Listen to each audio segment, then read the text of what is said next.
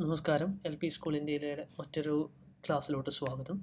നമ്മുടെ വെബ്സൈറ്റ് നമ്മൾ നിർമ്മിക്കാൻ പോവാണ്. പക്ഷേ അത് നിർമ്മിക്കുന്നതിന് മുമ്പ് നിങ്ങൾക്ക് കുറച്ച് ബേസിക്സ് മനസ്സിലാക്കേണ്ടതായിട്ടുണ്ട്.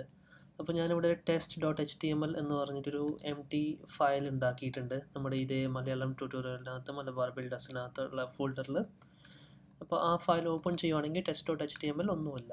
ഞാനവിടെ ആദ്യം നിങ്ങൾക്ക് മനസ്സിലാക്കാൻ വേണ്ടി ഒരു ബേസിക് HTMLൻ്റെ സ്ട്രക്ചർ എഴുതിക്കോട്ടെ. നമ്മൾ ആദ്യം HTML ഓപ്പൺ ചെയ്യണം. ഓക്കെ, എന്നിട്ട് HTML ക്ലോസ് ചെയ്യണം. അതിനകത്ത് രണ്ടാമതായിട്ട് ഹെഡ് ഓപ്പൺ ചെയ്യണം. എന്നിട്ട് ഹെഡ് ക്ലോസ് ചെയ്യണം. ഹെഡിനകത്ത് നമ്മൾ സാധാരണ ടൈറ്റിൽ കൊടുക്കും. എന്നിട്ട് ആ ടൈറ്റിൽ ക്ലോസ് ചെയ്യാം.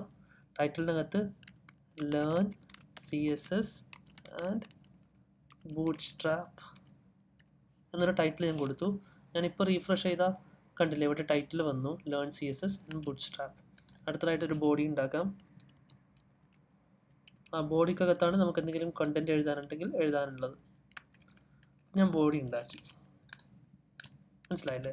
ഇനി ഈ ബോഡിക്കകത്ത് ഞാൻ എന്താ പറയുക, HTML ഏറ്റവും കൂടുതൽ ഉപയോഗിക്കുന്ന ചില ടാഗുകൾ ഇടാൻ പോവുകയാണ്. ആദ്യം H1 എന്ന് വെച്ചാൽ ഹെഡിങ് ആണ്. H1 മുതൽ H6 വരെ ഹെഡിങ്ങുകളുണ്ട്. അപ്പോൾ H1. അപ്പോൾ അടുത്തത് നമ്മൾ അതേപോലെ H2 ഇടാം. H2 എന്ന് പറഞ്ഞാൽ കുറച്ച് ചെറിയ ഹെഡിങ് ആയിരിക്കും. ഹെഡിങ് 2. H3 ഇട്ട് കഴിഞ്ഞാൽ ഹെഡിങ് 3 ആണ്. അങ്ങനെ H6 വരെ ഉണ്ട്, കണ്ടില്ലേ? ഇങ്ങനെ ചെറുതായി കൊണ്ടുപോകും. അടുത്തത് ഞാൻ H4,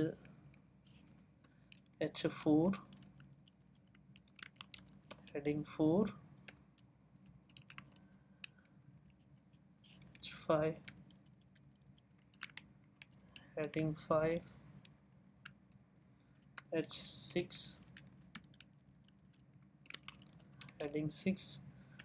ഇത്രയേ ഉള്ളൂ സത്യം പറഞ്ഞ ഹെഡിങ്. ഞാൻ H7 എഴുതിയിരുന്നു കാണിച്ചോട്ടെ. H7 എഴുതിയാൽ ഒന്നും സംഭവിക്കില്ല സത്യം പറഞ്ഞാൽ. H7 ഞാൻ എന്തെങ്കിലും എഴുതിയാൽ അതൊരു സാധാരണ ടെക്സ്റ്റ് ആയിട്ടാണ് കാണിക്കുക, മനസ്സിലായില്ലേ? H അത്രയേ ഉള്ളൂ. അടുത്തത് P ആണ്. P എന്ന് വെച്ചാൽ paragraph. This is A sentence എന്ന് വെച്ചാൽ സാധാരണ നമ്മളുടെ സെൻറ്റൻസ് ഒക്കെ ഈ പാരഗ്രാഫ് ആയിട്ടാണ് എഴുതുക. Pനകത്താണ് നമ്മൾ സാധാരണ സെൻറ്റൻസുകളൊക്കെ എഴുതാൻ പോകുന്നത്, ഹെഡിങ് അല്ലാത്ത സെൻറ്റൻസുകൾ, മനസ്സിലായില്ലേ? സാധാരണ സെൻറ്റൻസുകൾ അങ്ങനെയായിരിക്കും കാണിക്കുക. അത്രയും തൽക്കാലം മനസ്സിലാക്കാം. ഇതിൽ CSS എങ്ങനെ ആഡ് ചെയ്യും? CSS എന്ന് പറഞ്ഞാൽ ഞാൻ പറഞ്ഞില്ലേ, ഇപ്പോൾ ഒരു സ്ട്രക്ചറായി ഹെഡിങ് എഴുതി, ഒരു സെൻറ്റൻസ് എഴുതി. CS എന്ന് പറഞ്ഞാൽ ഇത് മൂടി പിടിപ്പിക്കലാണ്. ഇതിന് കളർ ഇടൽ, ഫോണ്ട് ബോണ്ടാക്കൽ, അങ്ങനെയുള്ള കാര്യങ്ങൾ. അങ്ങനെ CSS എഴുതണമെങ്കിൽ CSSന് നമ്മൾ പറയുന്ന പേരാണ് സ്റ്റൈൽ. അപ്പോൾ ആദ്യം സ്റ്റൈൽ എന്ന് പറയുന്നൊരു ടാഗ് ഓപ്പൺ ചെയ്യണം, മനസ്സിലായില്ലേ? സ്റ്റൈൽ സാധാരണ മുകളിലാണ് വരിക, ആദ്യം സ്റ്റൈലാണ് വരിക. എന്ന് വെച്ചാൽ ഹെഡ് ഞാൻ ക്ലോസ് ചെയ്തിട്ടില്ല കേട്ടോ. ഞാൻ ഈ ഹെഡ് ഇവിടെ താഴെയാണ് ക്ലോസ് ചെയ്തിരിക്കുന്നത്. സോറി, ആ ഹെഡ് മുകളിലാണ് ക്ലോസ് ചെയ്യേണ്ടത്. ഓക്കെ, ഹെഡ് ക്ലോസ് ചെയ്ത ശേഷമാണ് ബോഡി വരിക. ഇനി ഹെഡിനകത്താണ് സാധാരണ സ്റ്റൈൽ നമ്മൾ കൊണ്ടുപോയി ഇടാറ്. അപ്പോൾ ഞാൻ ഈ ഹെഡിനകത്ത് ഒരു സ്റ്റൈൽ ക്രിയേറ്റ് ചെയ്തോട്ടെ. ഇപ്പോൾ ഇങ്ങനെയാണ് സ്റ്റൈൽ ഇടാനുള്ള opening tag. Style type is equal to text bar CSS closing style. ഇനി അതിനകത്ത് ഞാൻ രണ്ട് തരത്തിൽ കളർ ഇട്ട് കാണിച്ചു തരാം. ഞാൻ ആദ്യം ഒരു ഡോട്ട് ഇടുന്നു, എന്നിട്ട് ഞാൻ റെഡ് എന്ന് പറയുന്നു, എന്നിട്ട് ഇങ്ങനെ ഓപ്പൺ ബ്രാക്കറ്റ് ക്ലോസിംഗ് ബ്രാക്കറ്റ്, എന്നിട്ട് കളർ റെഡ്. ഇത് ഒരു തരം.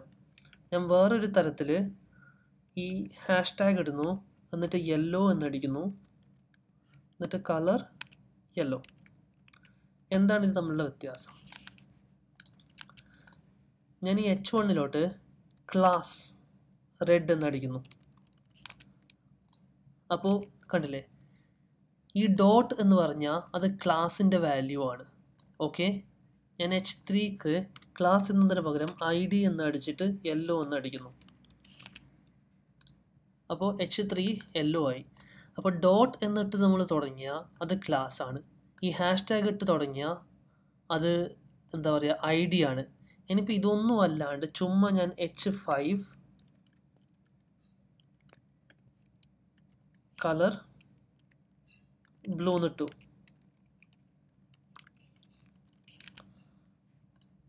അപ്പോൾ H5 ബ്ലൂ ആയി, മനസ്സിലായില്ലേ? നമ്മൾ CSS ഇങ്ങനെ 3 ടൈപ്പിൽ അപ്ലൈ ചെയ്യാം. അതായത് ക്ലാസ് ആയിട്ട് അപ്ലൈ ചെയ്യാൻ പറ്റും, നമുക്ക് ഐ ഡി ആയിട്ട് അപ്ലൈ ചെയ്യാൻ പറ്റും. ആ HTML ടാഗിലോട്ട് ഡയറക്റ്റായിട്ട് നമുക്ക് ഒരു ക്ലാസ്സിന് അപ്ലൈ ചെയ്യാൻ പറ്റും. നമ്മളിത് മൂന്നും ചെയ്യും, മനസ്സിലായില്ലേ? ഇനി നമ്മൾ ബൂട്ട്സ്ട്രാപ്പ് ചെയ്യുമ്പോൾ എന്താ, ഞാൻ നേരത്തെ പറഞ്ഞില്ലേ ബൂട്ട്സ്ട്രാപ്പ് എന്ന് പറഞ്ഞാൽ ഇതുപോലെ ക്ലാസ്സുകളുടെ ഒരു വലിയ കളക്ഷനാണ്, മനസ്സിലായില്ലേ? ഇപ്പോൾ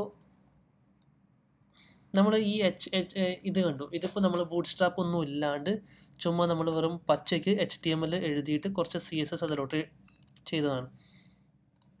ഓക്കെ, ഇതിലൊരു കാര്യം കൂടി ഞാൻ കാണിച്ചു നോട്ടെ. ആദ്യമൊക്കെ ഇങ്ങനെ ഒരേ പേജിൽ HTMLും CSSഉം ഇടാറായിരുന്നു പതിവ്. പിന്നെ ഇത് ഭയങ്കര ലെങ്തി ആയിട്ട് മാറുന്നത് കണ്ടപ്പോൾ നമ്മളത് ബ്രേക്ക് ചെയ്യാൻ തുടങ്ങി. CSSനെ HTMLിൽ നിന്ന് ഫയലിൽ നിന്ന് പുറത്താക്കിയിട്ട് അതിന് വേണ്ടിയിട്ട് നമ്മൾ വേറൊരു ഫയൽ ഉണ്ടാക്കാൻ തുടങ്ങി. അതാണ് ഈ CSS style.css. ഞാൻ ഈ CSS ഫയലിലോട്ട് നമ്മുടെ HTML മാറ്റുകയാണ്. അപ്പോൾ CSS ഫയലിലോട്ട് മാറ്റി കഴിയുമ്പോൾ ഈ ആദ്യത്തെ സ്റ്റൈൽ എന്ന് പറഞ്ഞ സാധനം ആവശ്യമില്ല. കാരണം ഈ ഫയലിൻ്റെ പേര് തന്നെ സ്റ്റൈൽ എന്നാണ്, മനസ്സിലായില്ലേ? ചുമ്മാ അതിൻ്റെ കാര്യങ്ങൾ മാത്രം ഇട്ടാൽ മതി. ഞാൻ തൽക്കാലം നമ്മുടെ സ്റ്റൈലൊക്കെ മാറ്റിയ സ്ഥിതിക്ക് ഞാനൊന്ന് റീഫ്രഷ് ചെയ്യുമ്പോൾ എല്ലാ സ്റ്റൈലും പോയില്ലേ? അപ്പോൾ എങ്ങനെ നമ്മൾ ഈ ഫയലിനകത്തുള്ള സ്റ്റൈലിനെ ഈ ഫയലിലോട്ട് കൊണ്ടുവരും? അതിനുവേണ്ടി നമ്മൾ ഉപയോഗിക്കുന്ന ഒരു ടാഗാണ്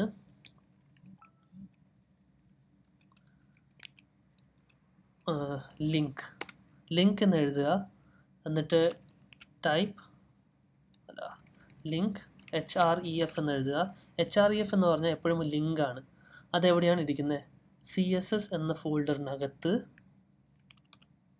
style.css എന്ന ഫയലിലാണ് ഉള്ളത്.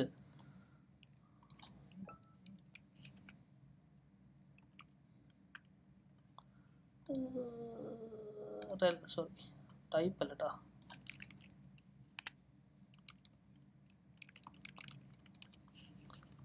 അപ്പോൾ CSS എന്ന ഫോൾഡറിനകത്ത് സ്റ്റൈൽ എന്ന ഫയലാണ് നമ്മൾ ഉദ്ദേശിച്ചത്. ഞാനത് ലിങ്ക് ചെയ്താൽ ഇപ്പം ഞാൻ റീഫ്രഷ് ചെയ്യുമ്പോൾ നമ്മൾ നേരത്തെ പോയ സ്റ്റൈലുകളൊക്കെ തിരിച്ചു വരും.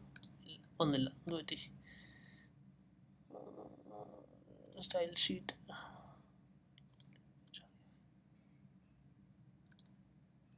CSS.styles. സ്റ്റൈൽസ് അല്ലട്ടാ, സ്റ്റൈലാണ്, വെറുതെ അല്ല.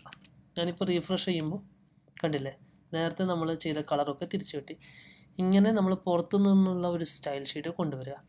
ഇനി നമ്മൾ ബൂട്ട്സ്ട്രാപ്പ് രണ്ട് തരത്തിൽ ചെയ്യാൻ പറ്റും. ഒന്ന്, നമ്മൾ ബൂട്ട്സ്ട്രാപ്പ് ഡൗൺലോഡ് ചെയ്തിട്ട് ഈ CSS ഫോൾഡറിനകത്ത് എല്ലാം കയറ്റിയിടാം, ഫയലുകൾ ഒന്നൊന്നായിട്ട്. ബൂട്ട്സ്ട്രാപ്പ് അങ്ങനെ ഡൗൺലോഡ് ചെയ്യാൻ പറ്റും. ഇപ്പോൾ ബൂട്ട്സ്ട്രാപ്പിൻ്റെ വെബ്സൈറ്റിൽ പോയി കഴിഞ്ഞിട്ട് ഡൗൺലോഡ് ഓപ്ഷനിൽ കൊടുത്താൽ ഇതിൻ്റെ എല്ലാ ഫയലുകളും ഡൗൺലോഡ് ചെയ്യാൻ പറ്റും. അതിന് പകരം നമ്മൾക്ക് ഇതേപോലെ വേറൊരു സ്ഥലത്ത് നിന്ന് ലിങ്ക് ചെയ്തെടുക്കാനും പറ്റും. അപ്പം ഞങ്ങൾ അങ്ങനെ ലിങ്ക് ചെയ്യാനാണ് പോകുന്നത്. അങ്ങനെ ലിങ്ക് ചെയ്യുന്നതിൻ്റെ പേരാണ് CDN. CDN എന്ന് വെച്ചാൽ കണ്ടൻറ്റ് ഡെലിവറി നെറ്റ്വർക്കാണ്. എന്ന് വെച്ചാൽ നമ്മൾ പേഴ്സണലായിട്ട് ഡൗൺലോഡ് ചെയ്ത് ഇങ്ങനെ ചെയ്യുന്നതിന് പകരം ഇത് ഇൻ്റർനെറ്റിൽ എവിടെയോ സ്റ്റോർ ചെയ്തിട്ടുണ്ട്. ആ സ്റ്റോർ ചെയ്ത സ്ഥലത്ത് നിന്ന് നമ്മൾ ജസ്റ്റ് ലിങ്ക് ചെയ്യണം. അപ്പോൾ ഞാനത് കോപ്പി ചെയ്തിട്ട് ഇവിടെ പേസ്റ്റ് ചെയ്യാൻ പോവാണ്. കണ്ടില്ലേ, നമ്മൾ ചെയ്ത പോലെ തന്നെ link rel = style sheet, href. നമ്മൾ നമ്മുടെ ഫോൾഡറിനകത്തുള്ള CSS ഫോൾഡറിലെ സ്റ്റൈലിലോട്ട് പോകുന്നു. ഇത് പുറത്ത് എവിടെയോ ഉള്ള stack.bootstrap എന്ന എവിടെയോ ഉള്ള ഒരു വെബ്സൈറ്റിനകത്തുള്ള CSS ഫയലിനെ വിളിച്ചുകൊണ്ട് വരുന്നു. ഈ ഇൻ്റഗ്രിറ്റി എന്നുള്ള ഭാഗം അതങ്ങനെ വെച്ചാൽ മതി. അത് ഇൻ്റർനെറ്റിൽ നിന്ന് വലിച്ചെടുക്കുന്നത് കൊണ്ടുള്ള ഒരു സെക്യൂരിറ്റിയാണ്. ഇപ്പം ഞാനിത് സേവ് ചെയ്ത് കഴിയുമ്പോൾ നമ്മൾ ഇപ്പോൾ ഇവിടെ കണ്ടില്ലേ, ഇത് ഇച്ചിരി മാറി കുറച്ച് ഇങ്ങനെ ഭംഗിയാവും. കാരണം എന്താണെന്നറിയോ? ഈ ഭംഗി വരുന്നത് നമ്മൾ ബൂട്ട്സ്ട്രാപ്പിനകത്തുള്ള CSS ഫയലിൽ നിന്നാണ്. ഓക്കെ, ഇനി ബൂട്ട്സ്ട്രാപ്പ് എന്ന് പറഞ്ഞാൽ ഞാൻ നേരത്തെ പറഞ്ഞ പോലെ ഇങ്ങനെ ഒരുപാട് ക്ലാസ്സുകളുടെ CSS ക്ലാസ്സുകളുടെ ഒരു കളക്ഷനാണ്. അപ്പോൾ നമ്മൾ നമ്മുടെ പ്രോജക്റ്റിനകത്ത് അതുപോലെ ആവശ്യം വരുമ്പോൾ ഓരോ ക്ലാസ് വലിച്ചെടുക്കും. എങ്ങനെയാണ് ചെയ്യുക? ഫോർ എക്സാമ്പിൾ, ഈ ഹെഡിങ് 4, ഓക്കെ, ബൂട്ട്സ്ട്രാപ്പിനകത്തൊരു ക്ലാസ് ഉണ്ട്. ബൂട്ട്സ്ട്രാപ്പിനകത്തുള്ള ക്ലാസ്സുകൾ കാണണമെങ്കിൽ നിങ്ങൾ ബൂട്ട്സ്ട്രാപ്പിൻ്റെ വെബ്സൈറ്റിൽ പോവുക, ഡോക്യുമെൻറ്റേഷനിൽ പോവുക, എന്നിട്ട് അവിടെ കോമ്പോണൻറ്റ്സ് എന്ന് പോയി കഴിഞ്ഞാൽ അവിടെ എല്ലാ ക്ലാസ്സുകളും കാണാൻ പറ്റും. ഒരുപാട് ക്ലാസ്സുകളുണ്ട്. അലേർട്ട്, ബാഡ്ജ്, ബ്രെഡ് ക്രംബ്, ഇതൊക്കെ ഓരോ ക്ലാസ്സുകളാണ്. നിങ്ങൾ പതിയെ ആവശ്യം വരും പോലെ ഓരോന്ന് ഉപയോഗിക്കുമ്പോൾ നിങ്ങൾക്ക് മനസ്സിലായിക്കോളും ഞാൻ എന്താ ഉദ്ദേശിക്കുന്നതെന്ന്. അപ്പോൾ ഫോർ എക്സാമ്പിൾ ബൂട്ട്സ്ട്രാപ്പിനകത്തൊരു ക്ലാസ് ഉണ്ട്, എന്താണെന്നറിയോ? അലേർട്ട്.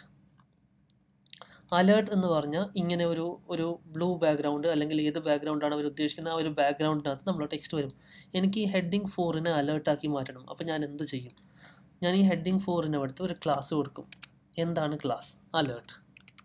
അത് ബൂട്ട്സ്ട്രാപ്പിനകത്തുള്ള ക്ലാസ്സാണ്, ഇത് കണ്ടില്ലേ? അലേർട്ട്, അതൊരു ക്ലാസ്സാണ്. അപ്പോൾ ആ ക്ലാസ് ഞാനിങ്ങനെ കൊടുത്തു കഴിയുമ്പോൾ ഞാൻ റീഫ്രഷ് ചെയ്താൽ ഹെഡിങ് 4 ഇങ്ങനെയായി. പക്ഷേ ഈ കളർ വന്നില്ലല്ലോ. അതെന്താ? അതിൻ്റെ കാരണം ആ കളർ വരാൻ വേണ്ടിയിട്ട് നമ്മൾ വേറൊരു ക്ലാസ് കൊടുക്കണം. അതാണ് അലേർട്ട് എന്താണ് കളർ.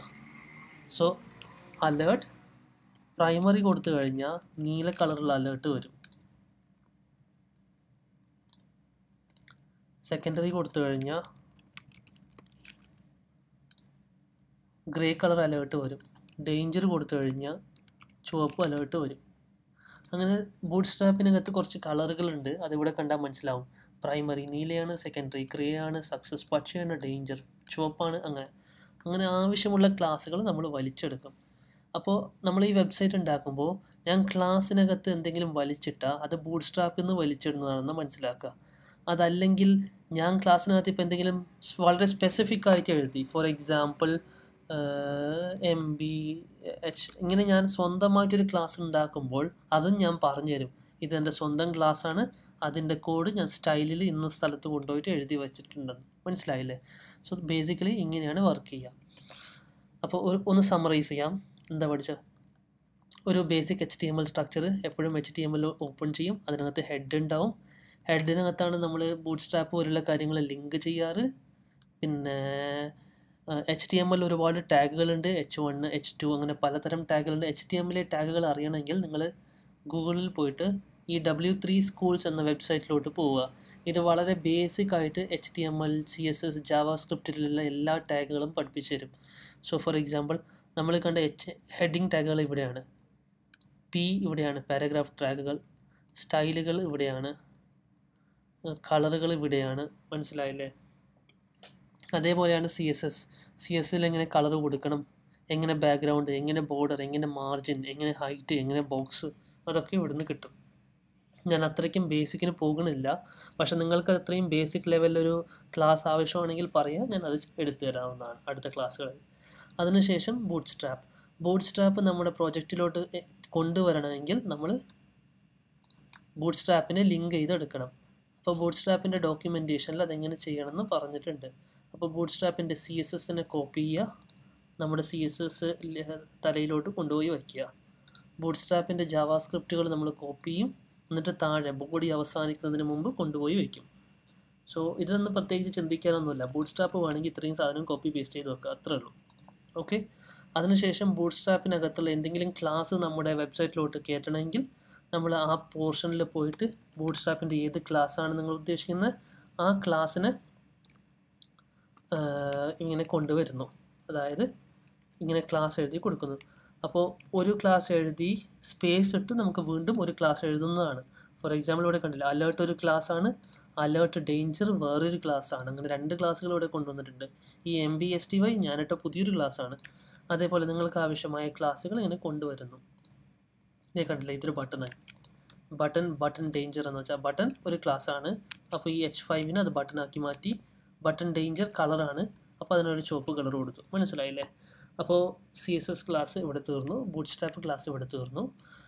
ഇതിൻ്റെ കൂടുതൽ എക്സ്പ്ലനേഷൻസ് വേണമെങ്കിൽ ഞാൻ ചെയ്യാവുന്നതാണ്. പക്ഷെ നമുക്ക് തൽക്കാലം ഈ വെബ്സൈറ്റ് ഉണ്ടാക്കുന്ന പരിപാടിയിലോട്ട് കിടക്കാം. കണ്ടതിനും കേട്ടതിനും നന്ദി. ഈ വീഡിയോ ഇഷ്ടപ്പെട്ടെങ്കിൽ ലൈക്ക് ചെയ്യുക, ഷെയർ ചെയ്യുക, സബ്സ്ക്രൈബ് ചെയ്യുക. നിങ്ങൾക്ക് എന്തെങ്കിലും സ്പെസിഫിക് ആയിട്ട് അറിയണമെന്നുണ്ടെങ്കിൽ കമൻറ്റിൽ വഴി നിങ്ങൾ ചോദിക്കുക, ഞാൻ അതിനുവേണ്ടി ഒരു ക്ലാസ് എടുത്ത് തരാവുന്നതാണ്. Thank you.